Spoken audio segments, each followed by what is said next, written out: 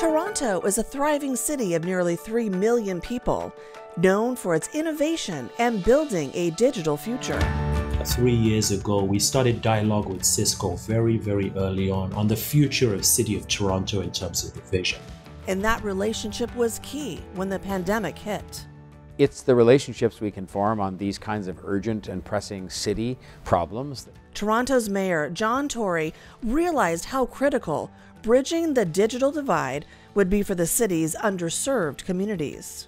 If people are left out, then they're left out. I mean, they're going to be left out of healthcare, they're going to be left out of economic opportunity, they're going to be left out of education. Wayne Cuervo and his team at Cisco's Toronto Innovation Lab came up with an idea to get Wi-Fi into the homes of people who needed it the most. This initiative was very much a grassroots-led project from the 5 members of my team that really passionately took this on and led it as if it was their mission to get these residents internet access.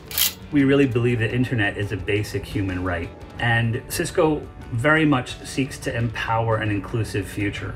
Working with the City of Toronto, they were able to identify communities and neighborhoods that were most at risk, and then working with some of our partners to figure out, okay, how could we give access to those communities? But we also relied heavily on our partners like BAI, Bell, and Onyx, and those are the partnerships that were not only key to success, but also instrumental in building out the framework of this program. For Lawrence Etta, his role as Toronto's Chief Technology Officer is much more than a job.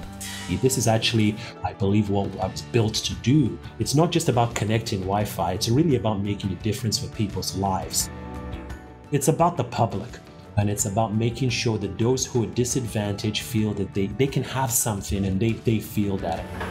Once the public-private partnership was cemented with a $1 million technology investment from Cisco, Cuervo and his team got to work, literally climbing onto rooftops of apartment buildings to install access points. We went with Meraki Solutions for switching, wireless, and security. Meraki is obviously a fantastic platform. It's very easy to deploy, it's cloud-based, super easy to provision, and really easy to physically deploy in these environments. And it made it very tangible. When we could see people coming into the building, we knew those are the residents that were going to have access. In July, Cisco set up the first 2 buildings with Wi-Fi access points, enabling 2,000 residents to connect to free Wi-Fi. We're already hearing that these kinds of programs are making a world of difference. The goal is to provide up to 13,000 Toronto residents living in underserved communities free Wi-Fi by the end of 2020.